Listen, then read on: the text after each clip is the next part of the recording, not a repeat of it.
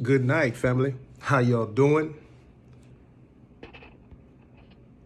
It has been quite a while, and it's a blessing just to be alive to share with you as God has shared with me. And the first thing that I'm going to do is read an excerpt of scripture. It's going to come from Revelation, the book of Revelation, the 12th chapter. And I'm just going to read a few verses. And then I'm just going to kind of let you know where I'm going with this. All right. And Revelation chapter 12, verse 7 reads, "And there was war in heaven. Michael and his angels fought against the dragon, and the dragon fought against his angels, and prevailed not, neither was their place found any more in heaven. And that great dragon was cast out, that old serpent called the devil and Satan, which deceiveth the whole world. He was cast out into the earth, and his angels were cast out with him. And I heard a loud voice saying," this is verse 10, "In heaven now is come salvation and strength and the kingdom of our God and the power of his Christ. For the accuser of our brethren is cast down, which accused them before our God day and night." And we'll close with verse 11. "And they overcame him by the blood of the Lamb and by the word of their testimony, and they loved not their lives unto the death." I'll read that verse one more time. It has great significance. "And they overcame him by the blood of the Lamb and by the word of their testimony, and they loved not their lives unto the death." And we thank God for his word and the reading thereof. Here we see John the Revelator being inspired by the Holy Spirit to speak of the things that pertain to war that took place in heaven in the end times, pertaining to the war and the directive and the goal of the enemy and the desire of the enemy to destroy the most beloved of God's creation, mankind and God's church, the church of whom Christ is the head. And we see here that he is described as the accuser of the brethren. And when we talk about accusations, let's pause there for a minute. When it comes to accusations that are being brought against anyone, most of us know things about people on the basis of what we have witnessed, on the basis maybe of what we have heard, and even more impactfully, most of us have the ability to speak on things on the basis of what we ourselves have experienced. But those of us who are people of prayer, those of us who are sensitive to the heart of God by his Spirit, in terms of, if I speak on the basis of what I technically could speak on, what is the fallout going to be? What is it going to produce? Even in the book of Proverbs, it said, "It is the glory of a king to conceal a matter." Most times when people are in positions of authority, they're dealing with things and affairs that are taking place in the life of people, but you wouldn't know about it. Why? Because a wise king realizes that it's not wise to take these proprietary matters and just to put them in front of everybody, right? That's wisdom. When the wisdom of God is at work, I want to say 90% of the time, there are situations that need to be dealt with, that get dealt with, but they don't get dealt with in the public sphere. Now, let's flip that around and say conversely, when it comes to anyone who is swift to bring words of accusation, I'm going to tell you 100% of the time, 100% of the time, the individual that is swift, and I'm talking about a pattern with swiftness, with speed, they're going to come and they're going to tell you, look at what they did. Look at what they did to that one. Look at what they did to me. Look at what they did. Look at what they did. Look at what they did. Let me tell you, Satan himself was defined and represented in scripture as the accuser of the brethren. That is the spirit that he is. He is a liar.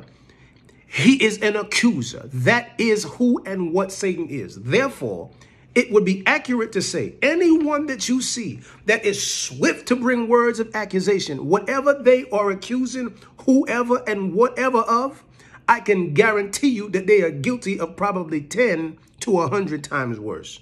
Why? The goal of the enemy is always to point out what the next man is doing, point out what that person is doing.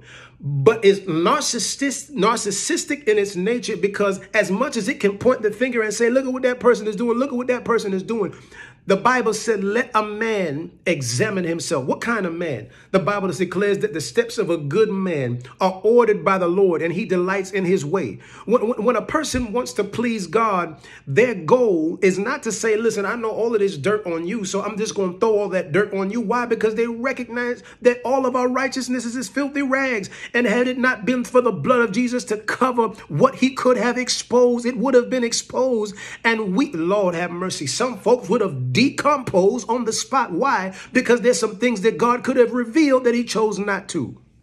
So the nature of every blood-washed believer should not be that of an accusation. There are things that we could say. The Bible said that all things, in one of the epistles of Paul, in one of the epistles, he said, well, all things are lawful, but all things are not expedient. There are things that you could say, but all the Spirit of God will say, no, you don't need to do all of that. Why? Because it's not going to edify me. And don't destroy your witness to try to prove a point. Don't overthrow your own mercy. What are we talking about tonight? We want to get to the real crux of this.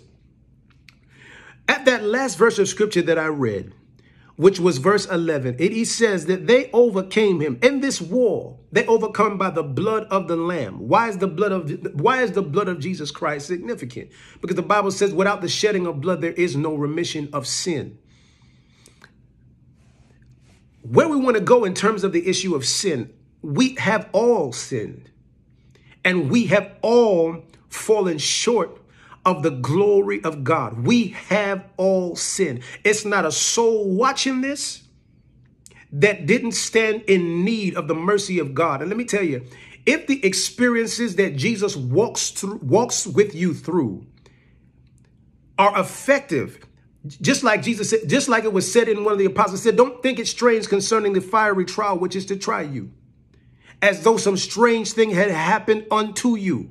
The goal of these experiences that you go through, whether or not it's something that just came upon you, or whether or not it was something that you volunteered yourself and you put yourself in the path of.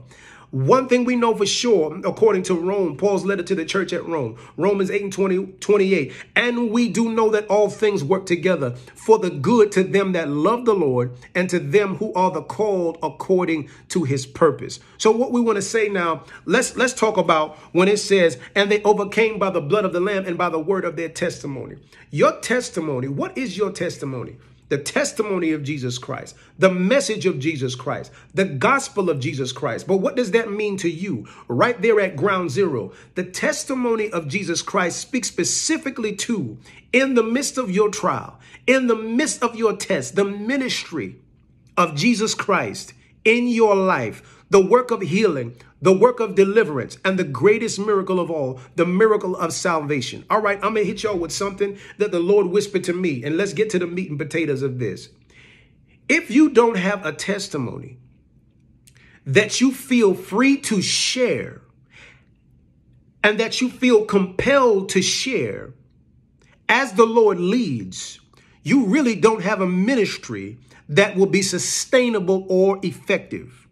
If you as an individual cannot speak to where the Lord met you, if you as an individual cannot speak to, no, it wasn't all perfect. No, I wasn't born in seminary.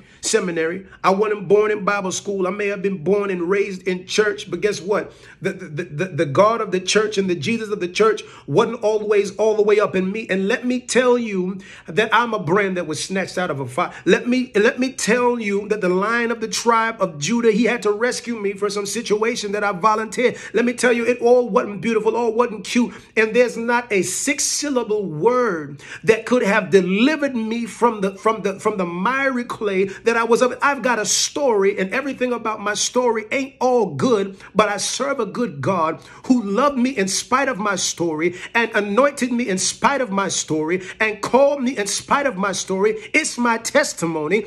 This is my story. This is my song, and I'm not finna be ashamed about it. Okay. We're talking about testimony. If you don't have a testimony that you feel confidence and sharing where the Lord met you, even in, not only in the place of your strength, but in the place of your weakness, you do not have a ministry that is sustainable or will be effective. If you're not freed by the Spirit of God to share your testimony, you definitely ain't got no green light to go and preach not nowhere. Because it begins in the place where the finger of the Lord touched you. That's where it starts. If you have a bona fide ministry, it starts in the place where the blood of Jesus met you, where the finger of the Lord touched you. Let me share this with you. What we want to deal with tonight is this. I'm going to be sharing some aspects of my testimony with you, and it's too much. It's way too much to put in one sitting. So we're going to deal with it in slices. I want to talk to you about the way that the religious spirit affected me, the religious spirit, or the spirit of religion, how it affected me, the religious posture and environment, and how that can, if you are not tuned into what the Lord is saying to you, how it can suffocate what it is that the Lord might speak to you. The Lord will speak to you through his voice. He will lay impressions on your heart and let you know that it's him. The Lord will also speak to you through your circumstances. There are things that God will allow to happen, and through that, God will deliver a message to you. All right. I want to say about 10 years ago, a little over that, I was approached by my former pastor about ministry. And he had shared with me that he had wanted to ordain me a minister. And I really didn't feel at the time like I was ready for it. And I prayed about it, and I said, well, Lord, listen, the last thing I want to do is embarrass you, God. So, Lord, what you want me to do? Because I didn't see this coming. I mean, I was a choir member, was a faithful choir member, and taught Sunday school, would speak here and speak there. But I didn't really see myself at that time as somebody that was qualified to move forward in ministry. But yet the man of God, who has since gone on to be with the Lord, approached me and said, listen, I want to ordain you a minister. And there were some things that God was doing at the time. And I believe that I had heard the Lord say yes. And it was very important to me. And when I say yes, meaning pursue this, even though you don't feel qualified for this, all right, to go forth, and I'm going to use you. I'm going to show myself mighty. I'm going to prove to you. I'm going to prove to you and through you that I've called you without your assistance. Just make yourself available to me. All right. There was a young lady, and I'm going to be skipping. I'm going to be jumping. So at that time, there was a young lady that I was courting. And here's what I want you to pay attention to. All right. When God is about to position you for how he wants to bless you and use you, you have to know that the purpose of God for your life will be hunted by the enemy. He is going to try to do something to try to toss or overthrow what it is that God is trying to set you up for in your life. All right. So keep in mind, I'm getting this whole call to ministry. I don't feel like I'm really ready for it, but I believe the Lord said pursue it. But there was a young lady that I was courting at the time. And it's a young lady that I knew for many years. We were actually very, very, very close, the best of friends. I'm going to hit the pause button for a minute and say, just because I want y'all to hear me say this, because I'm saying it on the bullhorn, just because y'all are the best of friends in the vein of friendship don't mean that God has called you to the covenant of marriage. Listen to what I'm saying. Just because y'all are the best of friends, y'all hang out, y'all, oh my goodness, y'all just do everything together. Y'all, listen, even though it would, I don't blame anyone for saying I want the person that I'm married to be a best friend to me. I want to tell you, just because somebody is your best friend does not mean that they have met God's criteria in terms of being conducive and compatible with the purpose that he has called you to. All right. And let's just put a little disclaimer in here. This ain't a bash session. If I'm mad at anybody, I'm mad at the devil. The Bible says that we don't war against flesh and blood, but that we don't wrestle against flesh and blood, but we wrestle against principalities and powers, the Bible said. The rulers of the darkness of this world, spiritual wickedness in high places. So if I'm waging a war, which I absolutely am, I'm waging a war against every spirit that seeks to rob the elect of God of their purpose. Please understand where I'm coming from and trust the Lord will give you understanding. All right. So here I am in a situation. We were the best of friends, kept bringing it up to speed. But what, watch this now. But once we crossed that line, and were operating as if it was more than friendship, which we would begin to operate, right along with it came massive conflict. We would fight over just everything. We would just fight, and we would just argue, and we would just fight, and we would just argue. Now, mind you, at the time now, on my mind, I'm thinking, oh, Lord, Lord, I can't, ain't no way in the world I'm going to be able to live like this, or live with a woman and be married to a woman and be just fighting. And I want to say, from my perspective, she did not agree with my definition of respect or how I felt I should be respected. She didn't agree with that definition. And so how the Bible says, how can two walk together except they be agreed? This does not mean that you are going to always agree with the person that you marry, but you can have a disagreement with the person that God has for you, but yet you're still in agreement. Meaning you can have a disagreement, but yet the soul of you, the connection that you have, the bond that you have, the vibe that you have, the flow that you have, y'all still in agreement, even though you may disagree on a point, right? But this conflict just began to mushroom to my mother, who since passed on, noticed it. And my father since passed on, noticed it. And they would hear me in the room fussing it on the phone, whatever. Just growling and snarling and so forth. And my mother, God bless her, she said to me, son, let me tell you one thing. She said, I can't tell you who to marry. I wouldn't do that. She said, but I'm going to tell you right now, if you marry the wrong woman, if you set forth and call yourself doing the right thing for the wrong reason, son, you're going to be miserable for the rest of your life. Now I want to cut to the chase here, and I want to convey to you who are probably trying to figure out where I'm going with this. Beloved, I did not understand that God was sending me a message through the conflict. The conflict wasn't an announcement that bleach and ammonia had come together and were not cooperating. That was the message. But what fought that message that was being conveyed to me, that you are on territory that you don't need to be on with this individual. That in the context of this way that you are trying to relate with this individual, God was clearly speaking to me, clearly showing me, the handwriting was on the wall. This is not the woman that you're supposed to marry. But let me tell you what fought that. The religious environment and the religious spirit said, well, I just got ordained, and, I don't want to hurt the church. I don't want to hurt the church. I don't think that's going to look good for me to be courting a woman and then just to kick it out. How's that going to make me look? How's that going to make the church look? How's that going to make the church look? I was thinking about the ministry and how me going and marrying somebody that I was in constant conflict with, known for years, and had a great friendship with. But when we crossed that line, everything started going bad about our interaction. We fought. We would smile in public. We would smile in service, and we would snarl behind closed doors when we was off the grid. And I'm conveying to you that there was a message in that was being conveyed to me.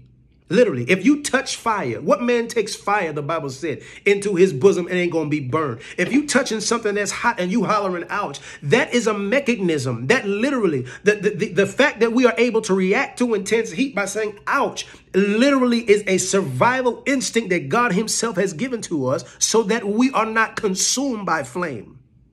So when we find ourselves in situations and it's just not working, that is a message to us that God is giving to us to save us. And I pray that this would help somebody. But yet there was an override going on because the religious spirit was whispering to me and telling me, what is the church going to think?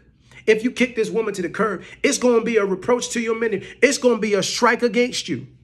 Then, I didn't know what to think about it. And I didn't know what to do. I remember Mama said, listen, son, look, I can't tell you what to do. And I remember my father he hollered out one time when he heard me talking about how frustrated I was. And he said, well, don't marry her then, son. Ain't nobody holding a gun to your head and saying, go marry her. He said, listen, God bless, she'll be all right. She'll be all right. You'll be all right. But y'all not going to be all right if y'all keep fighting like this. But I still had stuck in my mind that religious spirit said, but I'm ordained and I'm a minister and I'm in church and these people are looking at me. And at the time, not only was I ordained, at the time, my pastor at the time was looking at me to take his place if he had passed. That to me was more intense pressure. Not making excuses for anything. I'm just telling you what my mindset was at the time. And I said, well, I can't do this thing. So I remember having a conversation, moving on with the best man of mine. He was my best man at the time. And I told him, I said, man, I think I got to call this off. He said, no, man, don't do that. Don't do that. I said, no, I don't think you understand what I'm saying. We fighting all the time and we just fighting all the time. Like, I don't have any peace. I literally bought the ring 6 months before I even presented it and proposed because I was such in a quandary and such in a battle. Why am I sharing that with you? Listen to what I'm about to tell you, beloved. The blessings of the Lord make rich, and they add no sorrow. For what God is going to add to your life, if God has anything to do with it, it's not going to bring you sorrow. And listen, the mother of my son, wonderful young woman. God's hand is on her. It's my son's mom. But yet, very clear at the time, what I submit to you, there was evidence upon evidence upon evidence that it was not the move that God had wanted me to make. But I made the move that I made because I was thinking about them. But let me tell you something.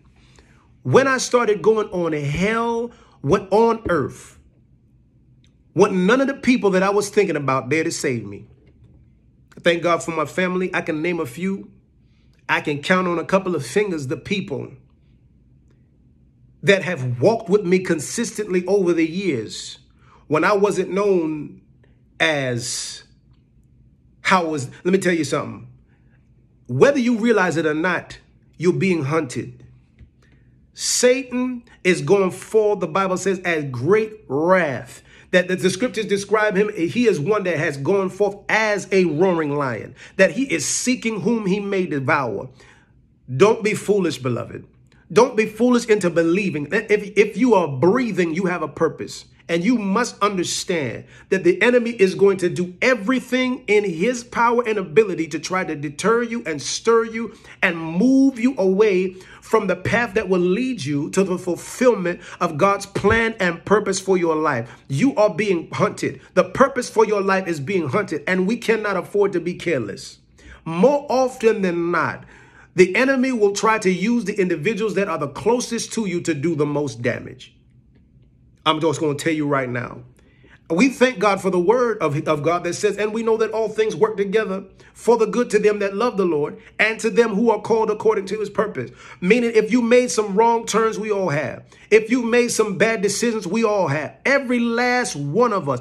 Nobody pours a better cup, a better glass of lemonade than King Jesus. He can take it and turn it. He can take what you messed up and he can, oh, hallelujah. God is able to build you again and make you another vessel. Even as we consider in the prophet Jeremiah, where he was instructed, he said, go down to the potter's house. And God said to him, I will cause you to hear my words. And the message was, I want you to go and tell my people that even though they have been like a vessel that has been marred in the hands of the potter, you are yet still in my hand, and I'm able to make you again another vessel, that the purpose of God is not destroyed because you made decisions that led to destructive things.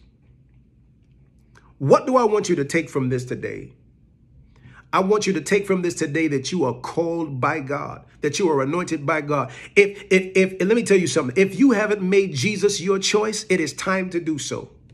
If you have not made Jesus your choice, it is time to do so. It's not a man or woman born of a woman that came into this world without purpose. Yet Jesus said, I'm the way, I'm the truth, I'm the life. What do I want that to mean to you? You will not know what your purpose is. You will not come to know why you are here, why you were summoned into the realm of the living until you come to Jesus. He said, if you don't come through me, he said, if you try to come any other way, you are a thief and a robber. Jesus is the way. He is the truth and he is the life. And he is the one that ministers purpose and shows us what it is that we are purposed to do. And the goal of the enemy is to break us down, all the way down, destroy, kill, destroy the purpose that you carry, right? And let me tell you something. It's not humility or compassion when you ignore the signaling and the messaging that God gives to you very clearly through your circumstances. Let me tell you something. Look, y'all, let me just make it real. Specifically to those who may be in that very same situation that I was in years ago. If you are fighting all the time, you may love them. You may love the granules of soil that they walk on. But what I'm telling you is, if you are fighting all of the time, it's time for you to fall back.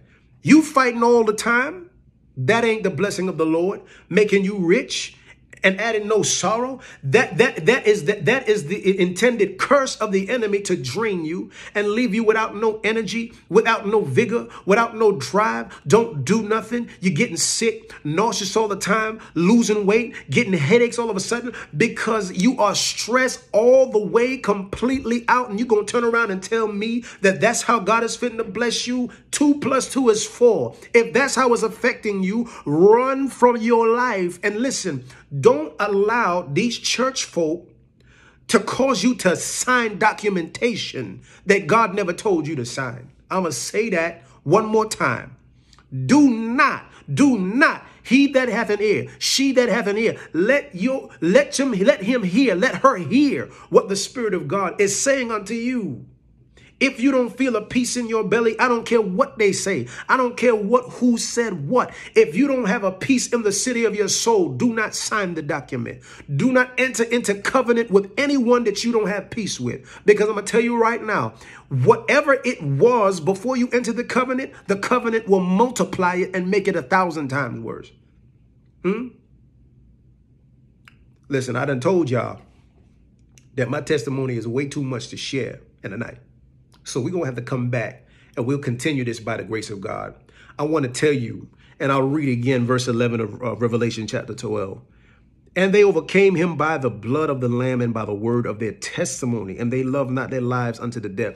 Don't be ashamed, beloved. I can tell you there are many things that took place in my life, some of the things that I will deal with in messages to come, that made me feel ashamed. I felt ashamed. I was one who, by the grace of God, had bore a name. The Forster name was a name that meant honor, meant respect, meant integrity. And I felt like I had lost that and forfeited all of the honor that was associated with that name. But I want to tell you the story about how the Lord never agreed with that reasoning. He said, because you weren't honorable, because you were good by yourself, or your parents were good by themselves, because our righteousness is as filthy rag. He said, it is my hand that was upon them and is upon you. And there's nothing that you have done that has caused me to lift my hand up off of you. I've anointed you and I've not repented of the purpose that I've assigned to you. But let me tell you, it took me years. It took me years to come back to that place of truth where I was face to face with the heart of God for me. Because once again, I was just concerned about those who had been contaminated or what they may have felt. Oh, no. I want to let you know, beloved, that there's still a purpose and a plan. I want to tell those of you, because I don't know where you are in your walk and in your journey, but I will tell you that purpose can only be accessed if you come by way of the man Jesus Christ. Jesus Christ, the King of glory. For God so loved the world, he gave his only begotten son, that whosoever would believe on him should not perish, but have everlasting life. The dirty, rotten, nasty details of your story, of those things that will bring distinction, hey, Shandio, hallelujah, are the things that will bring distinction to your ministry. I'm talking about the dirty details, the things that you don't want to talk about. Those are the things that God is saying, bring to me, bring to me, bring to me, bring to me. It's recorded in his word, hallelujah. It is only that you look and live. Some of you will need to kind of deal with this in snippets. But I want to let you know, and I want to reinforce to you, when you see the handwriting on the walls, do not try to make something work that is clearly not working. God is sending you a message, and he is telling you to abort a mission that he did not call you to. Do not listen to the whispers of a religious spirit or religious people. Listen to what the Spirit of God is saying to you and demonstrates to you through circumstance. God will let you know and give you peace about the decision before you make it. Don't jump in until the Holy Spirit has given you peace about the decision that you're about to make. That's in life, that's in business, that's in relationship. All right. I love y'all. And this is definitely to be continued. Have a wonderful night.